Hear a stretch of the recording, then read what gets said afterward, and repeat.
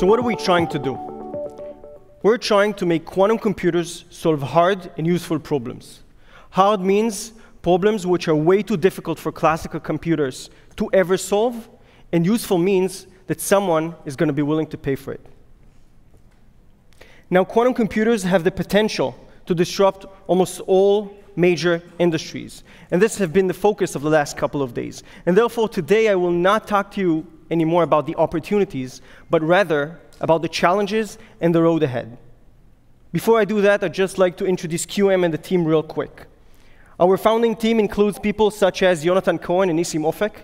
Nissim was the first person worldwide to demonstrate quantum error correction by his own hands during his postdoc at Yale. And in our advisory board, we have great people such as Amir Yacobi from Harvard and Scott Aronson, which you all know by now very well. QM have introduced the quantum orchestration platform. The quantum orchestration platform allows to realize the potential of any quantum processor. With our advanced classical hardware and electronics, we are introducing a whole new approach to controlling and operating quantum processors. Our quantum orchestration platform allows to run even the most complex quantum protocols of today and of tomorrow. From quantum machine learning to quantum error correction, you can run all of this with the quantum orchestration platform seamlessly by software, with no need for any more hardware engineering on the classical side. Now, the big question is, of course, why don't we have full-scale quantum computers yet? And most of the answers to this question would eventually result to the qubit, right? The qubit is this fundamental, magical building block of the quantum computer. And normally, after we glorify the qubit, we start saying very terrible things at it, such as that it's susceptible to noise, it rapidly loses coherence, it has a short lifetime, and so on and so forth. And indeed, it goes without saying that in order to scale up the technology, we will have to significantly increase both quality and quantity of our quantum bits. But the question I'd like to ask today is whether this is the end of the story. And the answer is no. I'll rephrase. For example, if you have today a 50 qubits or a 16 qubits or an 11 qubits processor, can you today run the most complex protocols that these quantum processors allow you to? The answer is no. In fact, the answer is not at all. And this stems from something very fundamental, which we like to illustrate in this way, and I'll explain. You may know that in order to merely describe the information contained in a quantum processor with 300 qubits, you would need more classical transistors than the number of atoms in the universe.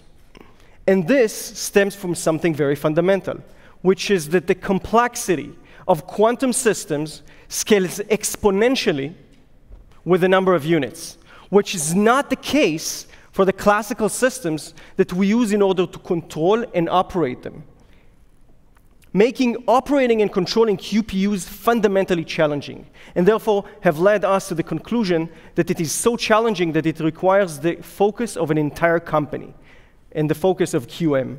Now, in order to understand this challenge and all the other challenges in the quantum computer stack better, I'd like to go a little bit deeper and understand how the quantum computer works.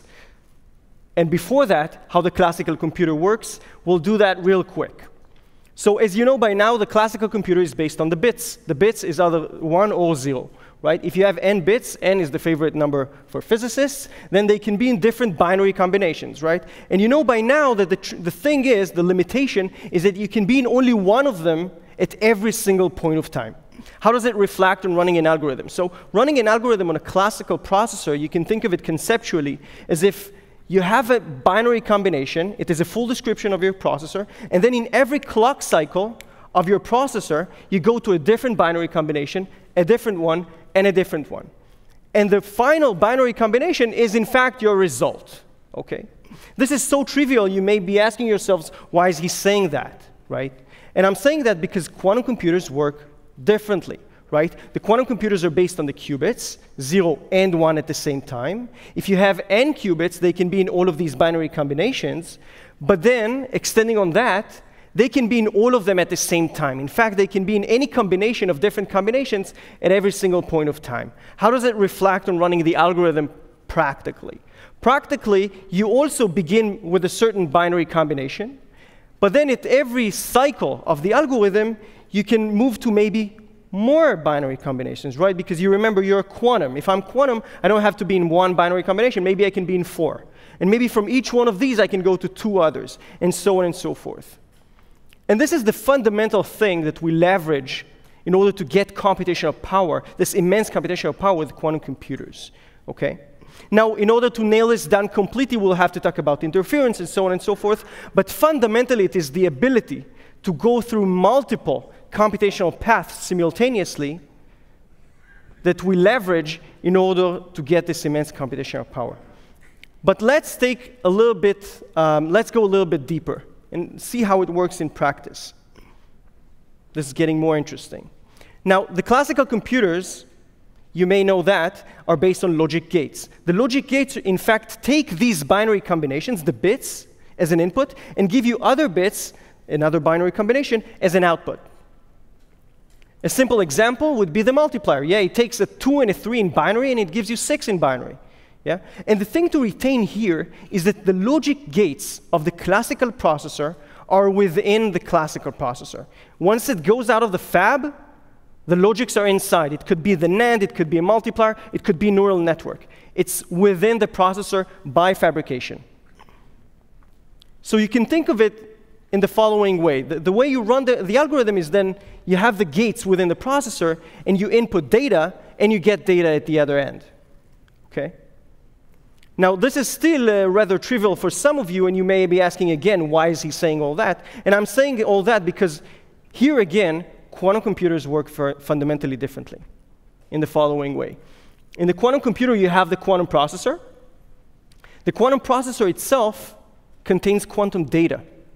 In fact, it merely does not contain any logics inside. And you may ask, so where's the logics? The logics, in fact, are sent to the quantum processor, typically via microwave pulses or laser pulses. And then the next question that you are surely asking, so who is sending these pulses? And the big surprise here is that the one who is sending these pulses is a classical processor. Going back to our analogy earlier, right? We are using classical systems in order to control quantum systems which are exponentially more complex and more rich, and therefore the focus of QM. Now, this allows us to understand this specific challenge, but also the other challenges in the quantum computer stack. Okay, so let's look at the stack. So the first thing that we see, of course, is that the quantum computer stack has 3 main layers, right? You can break this down into thousands. But 3 main layers, okay? Quantum hardware, classical hardware, and software, in contrast to the hardware-software paradigm of classical computation. In the quantum hardware, primarily you have the quantum processors and quantum-compatible electronics, and so on and so forth. In the classical hardware, primarily you have quantum processors, classical processors, I'm sorry. In between, you have these gates in the form of pulses. Primarily in the software, you have quantum algorithms and applications, extensively discussed in this conference, written in quantum programming languages, many of these today already. In between, you have compilers. Now, the thing to retain here is that, in fact, there is a very interesting line here. Again, there is a line just above the quantum hardware. Anything below it is extremely complex, extremely rich. Anything above it is extremely poor, extremely simple. It's classical. Yeah?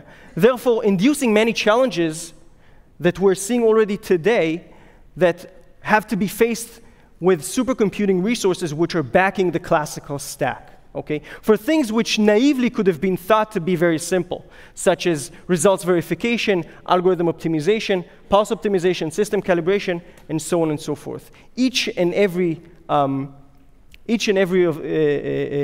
layer here is extremely challenging. But nonetheless, thanks to great minds and great companies, such as the ones noted over here, quantum computing is today no longer science fiction. But in fact, nor is it still a reality. And for that, we have introduced the quantum orchestration platform, which we will, in a couple of weeks, launch formally. But I can say already today that the quantum orchestration platform is up and running and deployed for some of the leading players in quantum computing, including compute multinationals, quantum startups, government labs, and academic institutions, some of them you know very well, and working on multiple of the quantum platforms that have been discussed in this conference. So with this, I'd like to thank you very much, and hope that together we will be able to realize the potential of quantum computers.